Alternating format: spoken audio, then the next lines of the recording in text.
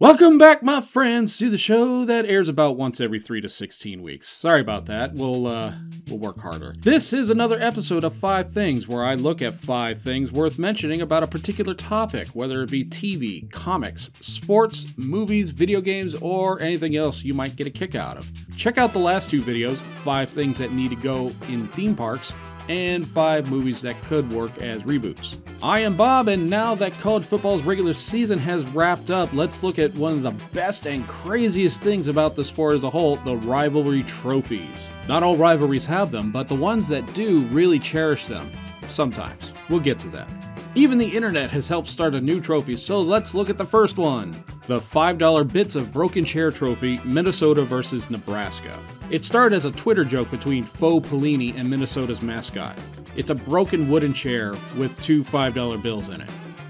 Yep, the alter ego of head coach Bo Pelini and a gopher started a trophy series. After winning it in 2015, Nebraska did take it home, but that was the last anyone ever saw of it. Sadly, it seems to have vanished in a cornfield and remains missing to this day. If it ever shows up again, it would still be the youngest trophy in the Big Ten, which has a lot of hardware.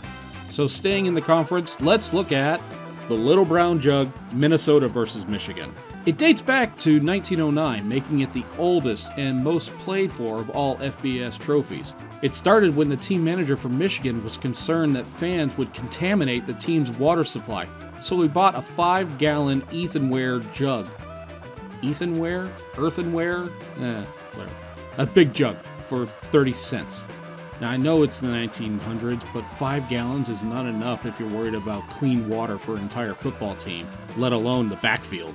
In the game, Minnesota scored very late to tie the score. Fans rushed the field and the game was called due to the pandemonium and oncoming storms.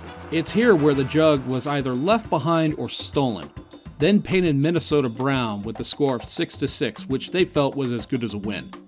When Michigan heard about their property in the hands of Minnesota, they asked for it back, which Minnesota then said, "You'll have to beat us for it." Michigan did beat Minnesota the next time they played, painted the other half Wolverine blue, and the winner has taken it every time they've played since. Also, Minnesota wouldn't win the jug outright until 1919. Take that, you thieves.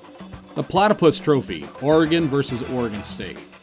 Here's one that I love by how simple and creative at the same time the thing is. What do you get when you sex up a duck and a beaver? That's right, an abomination against nature. Not only does it look like a wooden banana, it was so desired that the thing was stolen and lost for about 40 years. It was recovered, so there is hope for the broken chair. But after seeing how ugly the thing is, both schools' ADs refused to use it as the trophy for the Civil War, and it changed hands by the school's Alumni Association only. The Golden Hat, Texas versus Oklahoma. This trophy goes to the biggest rivalry on the list, the Red River Shootout. It's such a big matchup, there are 4 trophies awarded to the winner after the game. But the only one that means anything is the Golden Hat. Or as when it first was made, the Bronze Hat. Then it had a refurb to a 10-gallon Golden Hat in the 1970s, which, let's be honest, gold is better. Which would you rather? Think about it, a gold medal or a bronze medal? All the great things are gold. Big gold belt, big golden calf, golden ring, or a bronze ring. Yeah, gold is better. Maybe, except for the ring one. Before I get to the final one on the list, I just wanted to say that these trophies are just 5 of the many that I found to be interesting. So I'll revisit this topic again. Leave a comment below if you think there is a trophy that needs more notoriety, because there are some weird ones. A skillet? Also, major thanks goes to Corey for making this awesome background art. You can find his channel, Coin Explosion, here. Or if you're on a mobile device, the link is down below. I know annotations don't work on them, but I refuse to use those weird end card screens where the image covers the original video. It's a personal thing. I won't do that to you guys. The Civil Conflict Trophy, UConn versus UCF. Let's recap. We've seen trophies lost, stolen, found, and then refused, and pimped out. Now here's one where both schools were not on the same page. Here's UConn. UConn has minor rivalries when it comes to football with UMass and Rhode Island.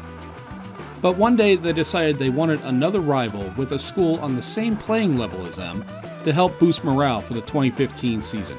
Usually your rival is a school nearby, so your choices could be Temple, who's in the same conference, And then you have Syracuse, Rutgers, Boston College, Penn State, and Army, just to name a few. UConn ended up going with a school in the same conference, but not any of the ones nearby. Instead, they handpicked the University of Central Florida, a school over 1,200 miles away, and they've only played each other twice before.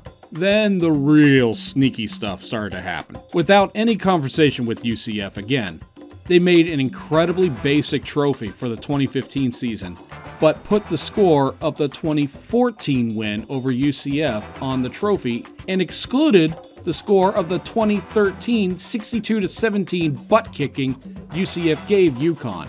Fast forward back to 2015, and UConn wins, adding a second score to the trophy that many UCF fans are just now hearing about for the first time. I guess ticking off another fan base is one way to start a rivalry. Then the next year, UCF heads north and wins 24-16. Staffers bring the trophy over to UCF's sideline.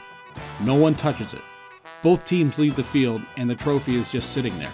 In this photo, you could see it sitting on the UCF bench at the 40-yard line, right there. Did they mail it to UCF? Did they scrap it? Either way, it's the perfect way to say F you to your made-up rivalry. Thanks for watching. If you'd like to continue the discussion, you can comment below or find us on the Twit machine at Cretan's Guild.